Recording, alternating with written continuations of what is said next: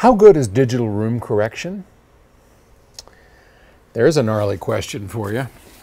This question comes from Mark in Columbus, Georgia. Columbus, Georgia.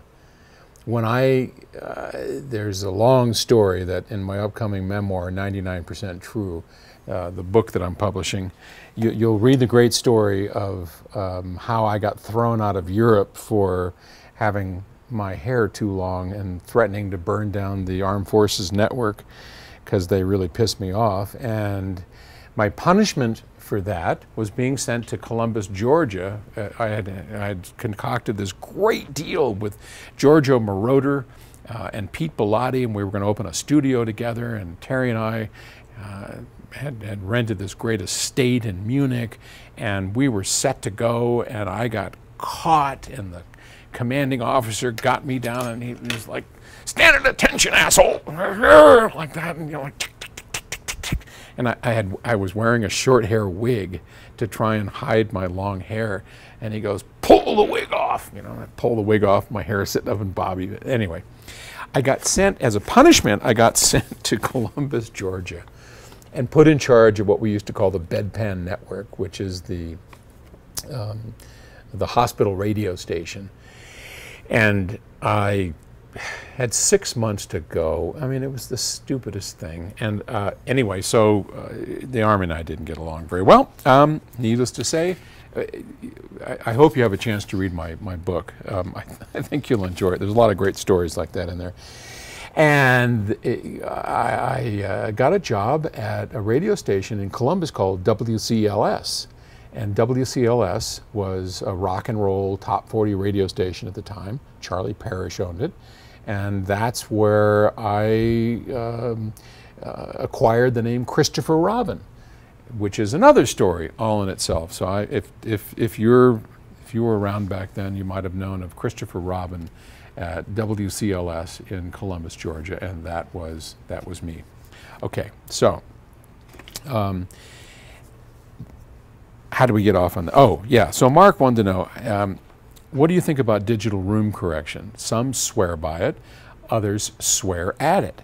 I'm undecided. It seems to me that if you have a pristine digital or analog signal chain, that processing it through another digital filter, possibly at a lower resolution, can't be a good thing. What do you think? I think it is a terribly difficult question, and I think there is so much controversy about it that it's really hard. So let's kind of break this down. Digital signal correction or room correction has been the holy grail for people for the longest time. And essentially, we know, well, here's what it does. Loudspeakers in a room are problematic because we can't live with them and we hardly can live with them. Loudspeakers in a room have reflections. You get it off the wall, off the floor, whatever you got going. So, if I'm playing loudspeakers in here, it's going to reverberate off the surfaces and the ceiling and the rug, and so I have to have very careful setup, and it's never going to be perfect. It's not even going to be close, okay? It just won't. So, and if I play my speakers outside, well, I won't have any reflections, but they'll also sound like crap. So it's this triple-edged sword. Somebody a long time ago, some smart guy, just said,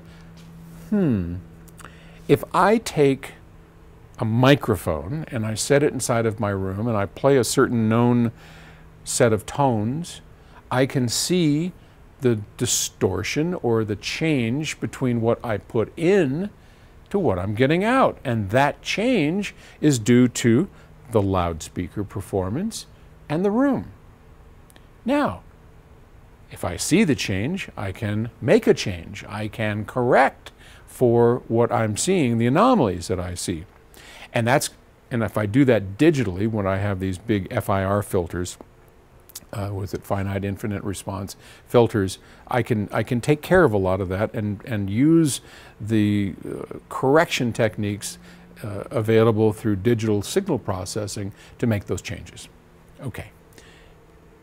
And that's pretty good, and I've heard instances where it works very well. But there's a couple of things that are going on. Number one, where I place the microphone is where that digital room correction is going to work really well. If I move away from that microphone, it doesn't work so well. If I move, way over here where things, I'm getting close to a corner or I'm getting close to a wall, it doesn't work at all.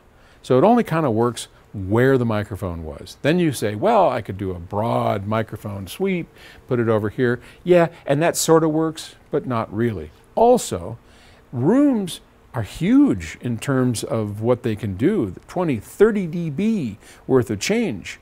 So when you try and make those kind of changes in digital audio and demand that your speaker put out 20 dB more of this missing frequency and suck out 20 dB less of that frequency, your speakers are all over the map and they're really struggling to get everything flattened out. So I think I don't think it's impossible.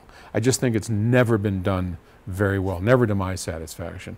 Where it has been done well, and this is something that we'll be exploring in our new loudspeakers, digital room correction works great at low frequencies, right? As long as you're not trying to make up for the dips where the bass gets sucked out, and if you just want to reduce the peaks, because you can get a lot of peaks and bumps and howls in rooms, for bass frequencies. So if you do that, which we will be using DSP in our speakers, it works pretty well. But the higher the frequency, like trying to get a tweeter that has quarter inch wavelengths to adjust to a room, that's really hard. So I'm not a fan of digital room correction for anything other than, say, below 100 hertz, 200 hertz.